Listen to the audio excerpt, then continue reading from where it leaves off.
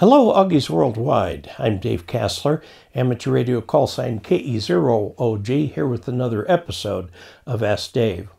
In this video, we are concluding our review of the Chameleon F3.0 loop, and available for it for the first time is a very nice little automatic tuner, and that's what we're going to talk about in this. The automatic tuner is put on by taking off the knob and putting the tuner in its place. And I'll show you how that's done.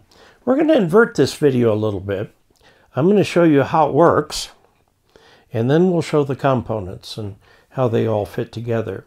Right now I have the antenna on top of the filing cabinet, and I'm over here with my ICOM IC7300, and it is set to 5 watts, well, 6 watts. Okay, so definitely a QRP power level. We are also tuned on the FT8 frequency. Okay, now what we have, the components that we have on the desk are the RT1 remote tuner, which has 2 cables, one to the SWR sensor over here and the other to the motor. We'll tune the motor. So I have not yet tuned this for this band. It's actually set up for 15, so we're going to come down in frequency. Now, as it turns out, this is more important than you think it should be. You've got to decide whether to go up in frequency or down in frequency. In this case, we'll be going down. And what happens is you set it to start, and then you change the frequency, and this thing will stop when it gets to the point where the SWR is appropriate. I've been doing some other experiments with just Morse code, but we're going to do this for FT8. Okay, so let's look over here at this. We've got this set up for FT8. We're getting our signals and so on. This is on 20 meters. Okay, so what we do is we push. We're going to go down. So we push jog tune. Well, first we turn it on. Okay, jog tune. Now, having done that, I'm going to hit tune over here, so that there is a signal going out, and look, already, there we go. When it turns off, it's found the correct frequency. Let's see if that's really true. I'm going to press the tune again. I'm going to turn on my little SWR meter here, right here. Okay, and I'm going to press tune, and it says we have an SWR 1.2. Okay? And that's very cool. So we're tuned, we're receiving the band and everything. So we'll turn tune off. Now, this then can be turned off. It's got a 9-volt battery in it. Now, they do supply the battery, but one of the problems with 9-volt batteries is that they're expensive. And I would prefer to see that as 3, even 4 double A's rather than the 9-volt batteries, just because of the cost, or else something rechargeable there. This has no controls or anything to it. And one thing that is interesting that I'll point out here is that this has BNC connectors on it. Now, the antenna itself, the antenna that Chameleon makes, has an SO239 on it to connect, and so that leaves me with PL259. Now on the back here, I put a connector, all right, so I could run a little cable with USB on each end to the thing, because my station is PL259 and SO239. Okay, so it works. And we see a whole bunch of signals right here. Let's see, just for kicks, we'll just hold on for a moment. Okay. So we're answering a CQ with that antenna that's just sitting on the filing cabinet. I don't know how well we'll do, but it certainly is hearing them. And let's see what happens as we come back here. It takes a little while for the system to lock on to a signal. He did not come back to us. He's calling CQ again. And that's good. We'll just try again. Again with 5 watts. That's what we're doing, just 5 watts. And this is the part down here that shows the progress of the call. And then we'll see it.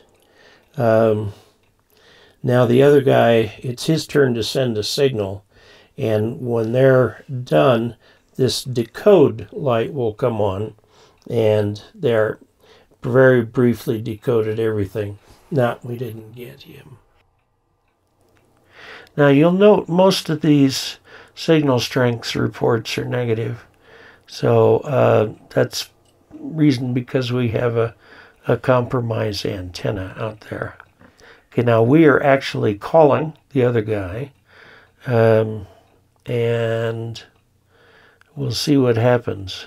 Okay, he called us. Now it'll automatically go through a sequence. Now he gave us a report of +1. That's pretty cool. Okay, we're going to give him one of -11. These are decibels against some arbitrary standard.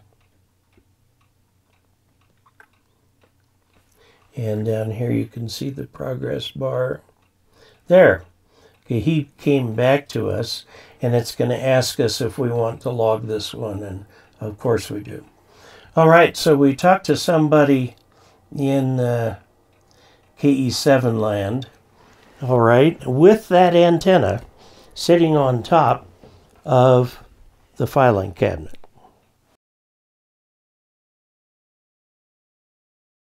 This is the basic Chameleon antenna right here. And this is in place of the knob. Now it's mounted to a plate that normally comes around this side, and you take these out and they give you screws that are slightly longer that you can put in. Now in here too, when you go up, you can tune up. And as you go up, you see down in there is where there's a set screw. And they provide you with this to loosen that set screw. Is that really doing it? It's real hard to see down here. Okay, now we're going to continue to tune the other direction till we come up with the other set screw. Okay. I don't think I'm hitting it. This is the hard part. You've got a little tiny hole. A little itty tiny hole, and way down at the bottom of the hole you can see the end of the set screw. Okay, we're just, once you get it loose, it's loose. Let's go back to the other one. See, the problem is, I don't know if that's going down into the set screw or not. It does not feel like it is. Now, this whole thing should come apart. Now, I'm going to tell you a secret. They say don't remove that one. Let me show you what happens if you remove it. I'm showing you this so that you don't have to do this. This is a way to avoid your warranty. But this pulls the cover off of this thing. And you see this little inky bitty tiny erector set style motor. And then there's a gear train in here that brings it down to basically nothing. Okay. And then if I take these screws right here and take them off,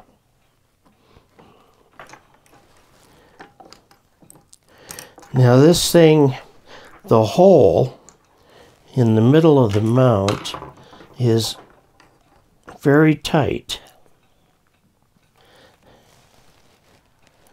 Even with the set screws out, okay, the thing is you've got two set screws there, and you need to pull them both out, not dreadfully far. You don't want to undo them, but they cannot be in the way of that at all. And that's how they hold on. We're going to undo this set screw, and then we need to turn this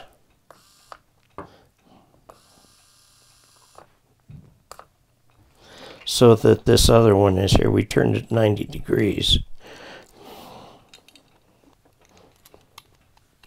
Okay. Now, what you see down there is the shaft coming off of the gear train. Okay?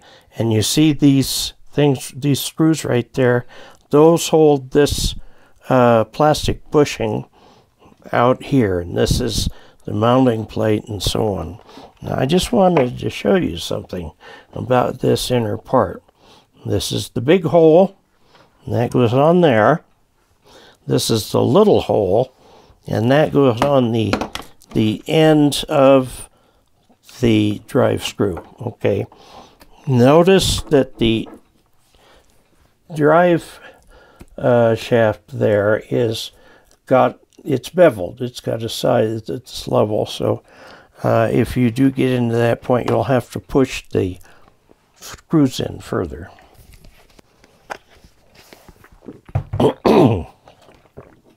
So this piece right here, okay, normally goes right there. That allows this to be flat.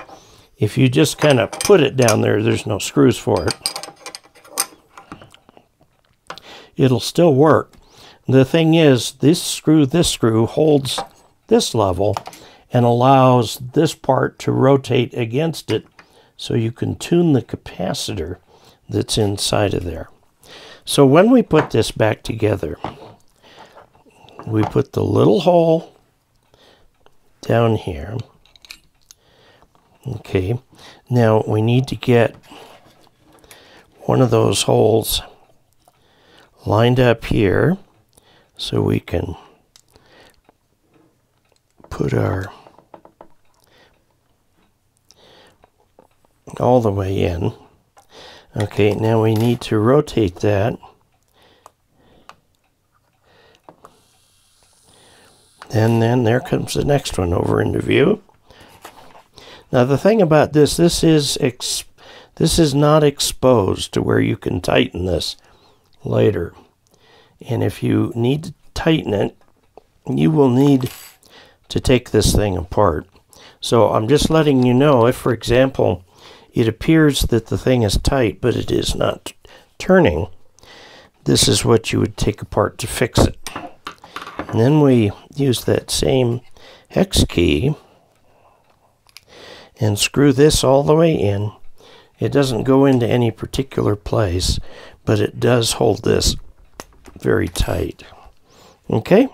Now, this over here, we're going to, let's do it properly.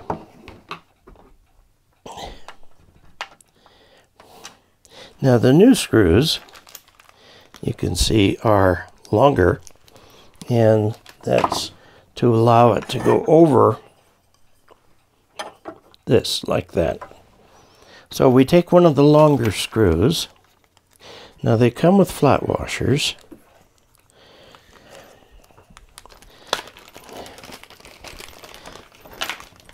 One of which I've already managed to lose, so we'll put the flat washer on this one.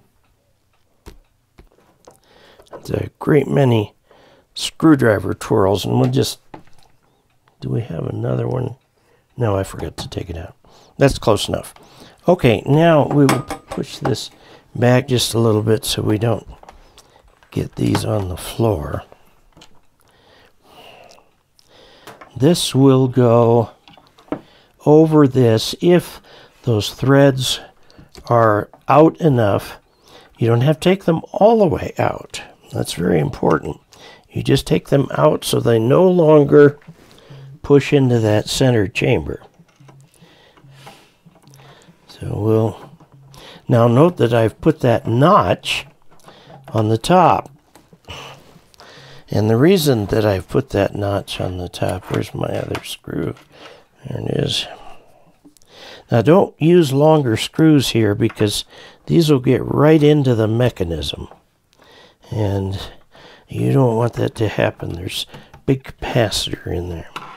Now, looking at the top, let's figure out where the thing is. We put one, so it's right there.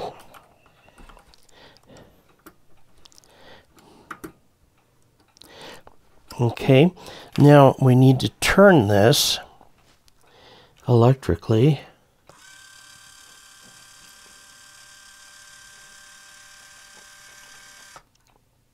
Till the other one appears. Doesn't matter which way you do it, there's only two. So if you're turning from one, you will be tuning to the other, okay? So now, there are the controls on here. Tune means turn it fast, down in frequency. Tune means turn it fast, up in frequency. Jog is a real quick little, just that, a jog. It barely turns. Now, to make it go automatically to the frequency involved, you've got to push first jog and then tune, and then you apply RF.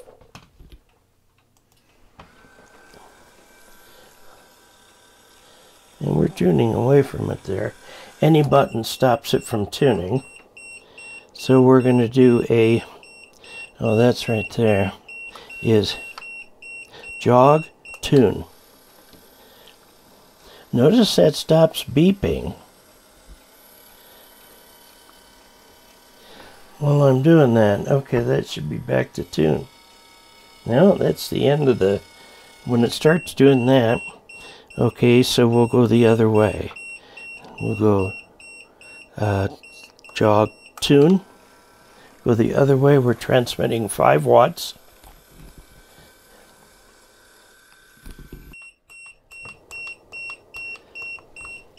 I went a little bit past it. I'm manually tuning it. Let's do jog, tune.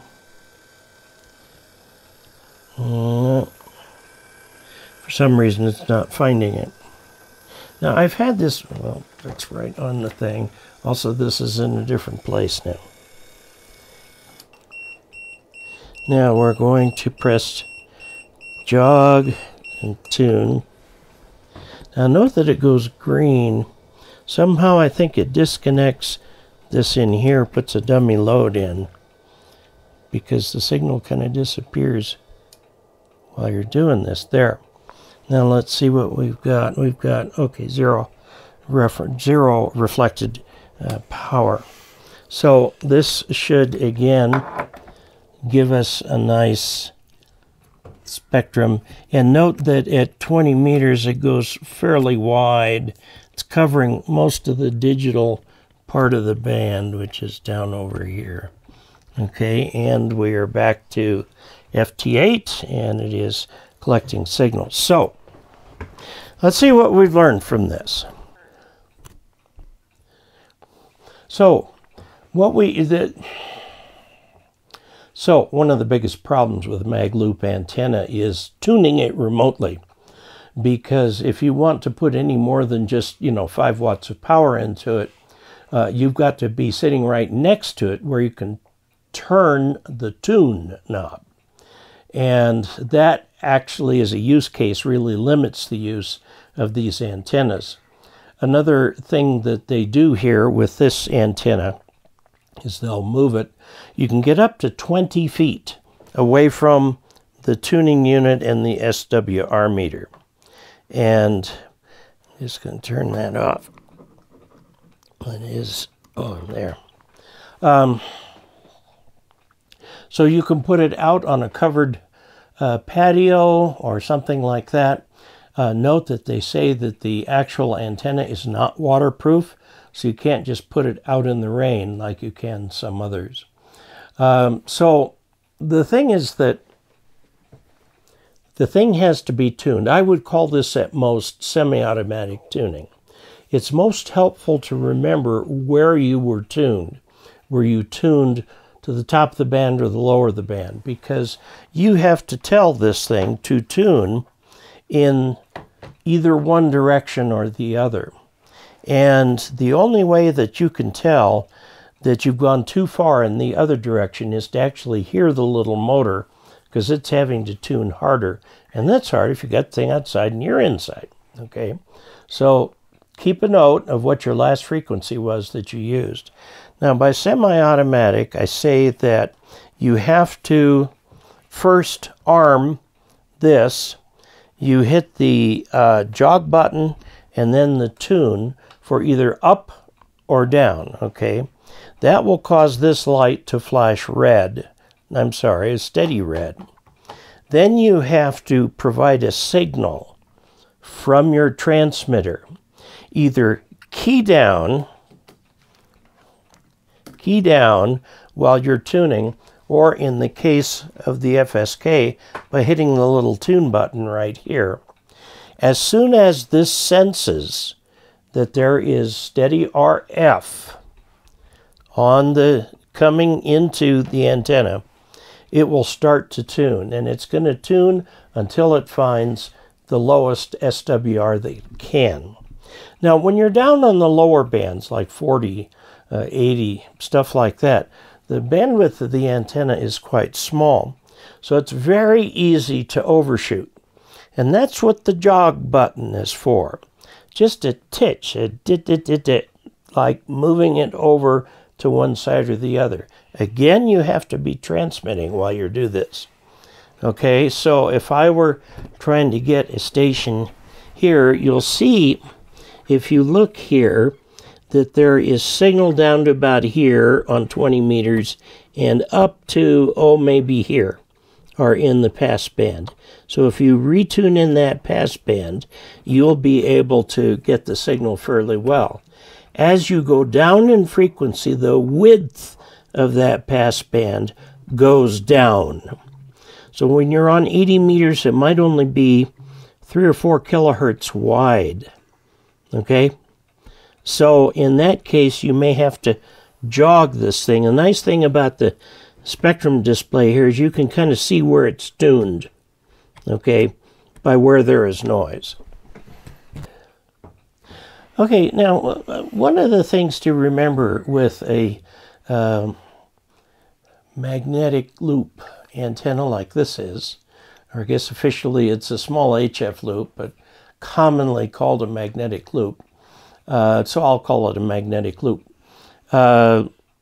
QST won't print the word magnetic loop in columns and text, but it does not stop advertising from advertising mag loops. I think everybody in the world knows that this is a magnetic loop. That's what they're all called. What comes with the automatic part here is a little SWR sensing unit with a cable that goes over to the master unit. And then there is a cable that goes from the master unit all the way up to the motor up there. Now, in this case, they gave us 2 cables, one of which is actually an extension cable, okay? So you can lengthen that if you want, but they say not more than 20 feet. Now, what my overall assessment of this is that it's good because you can get the loop away from you, so you can run a little more power. You can also get the loop outside where it will do more for you and work a little bit better than it does on a filing cabinet, although we got an FT8 contact here to prove that it does work. Now, you don't need these if you use the knob. Now, to use the knob and put it back the way it was, all you have to do is take the motor off. You can leave that little adapter plate in place. You don't have to move that. Just put the knob back on and you can tune it. So, moral of the story, don't lose this. I would recommend that you tape this with a piece of packing tape to the side of the loop tuner up there so you don't lose that. And also write down in the instructions what the size is. These sometimes have the size printed on the side. And this one does not. So we have an undefined tool that we can use for that. It looks like about 2 millimeters, something in that range. But I'd get one and try it, get one that's labeled. Okay, so this is what you get. Now, this little meter right here is a little standalone S meter that I'm actually using after the transmitter so I can see that it's actually tuned. This has no indication of tuning except that this light will stop being red after it finds a tune, okay? Now, do I recommend this? There are many different types of magnetic loops out there. Now, remember, they're all unity gain antennas. A $3,000 loop doesn't transmit or receive any better than a $600 loop. Okay, and you can make these yourself, by the way. The difficult part is the capacitor, but you can even order those from MFJ and make your own loop. Now, the F loop 3.0 comes in 3 types. It comes in a type with a single or a double coax loop. It also comes with the rigid aluminum conductors, which is the one that's up there right now. It also comes with a 4-foot loop, which this one did not. They didn't send that along. They just sent the equipment for the first 2 plus the automation. So we've shown that the automation works. It's not hugely fast, but it is definitely fast enough. Would I recommend this antenna? Yes, sure. It would take you a bit of time to get used to which way to tune. It's automated in a different sense from the MFJ automated one, and it's definitely portable, which the MFJ is not generally considered portable.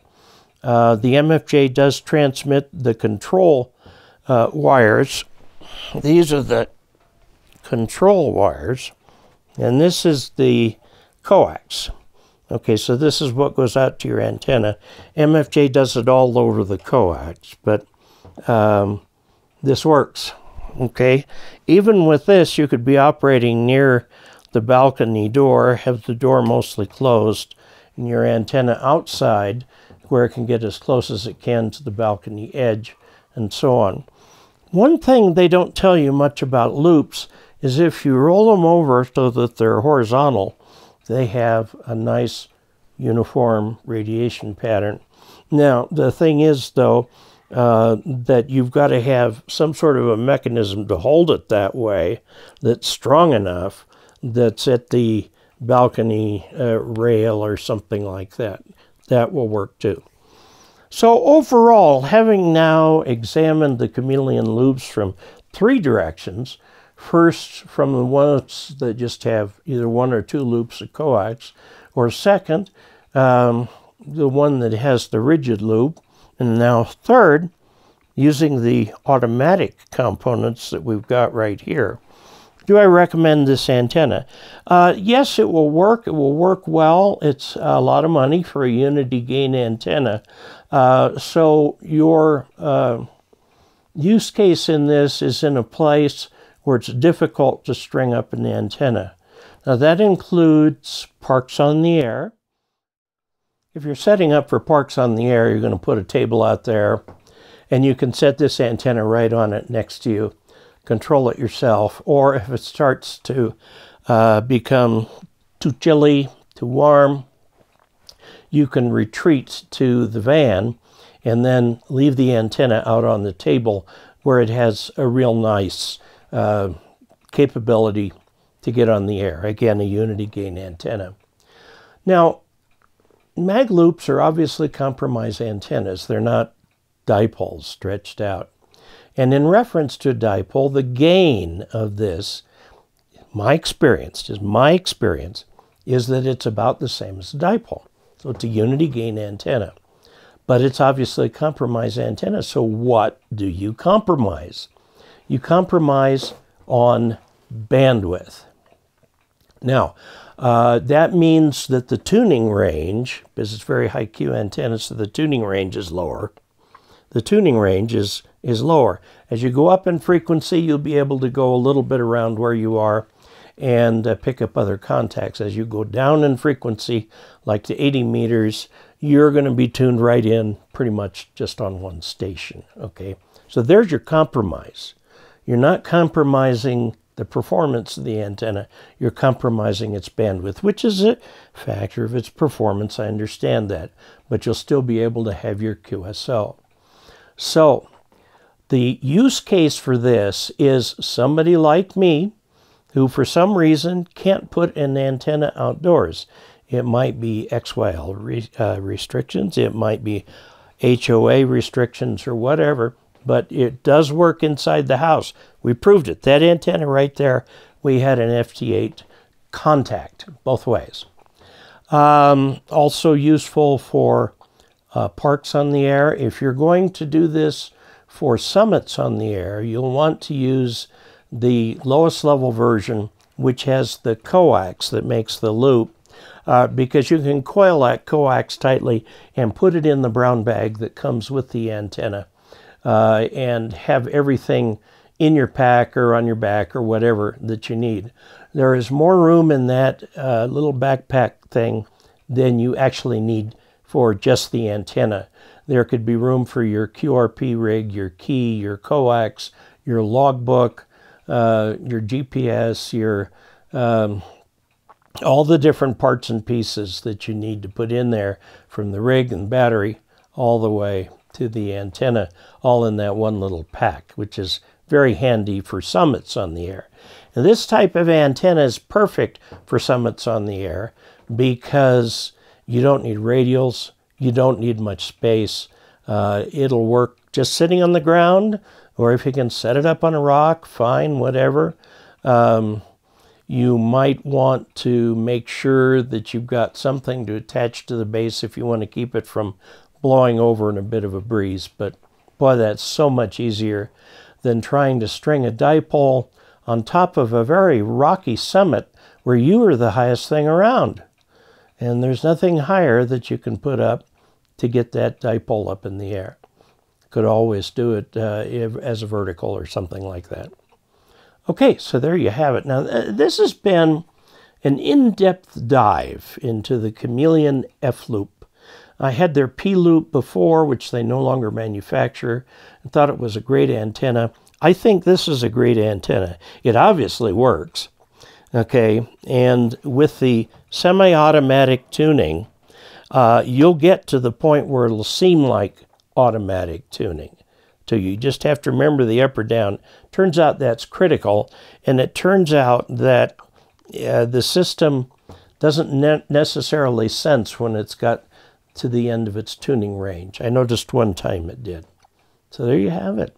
If you'd like to help support this channel, the biggest thing you can do is to subscribe. The next biggest thing you can do is hit that little bell so that you're notified of the new videos, and then also to go to dcasler.com/support and find a way that works for you to help keep this channel going. So until we next meet, 73.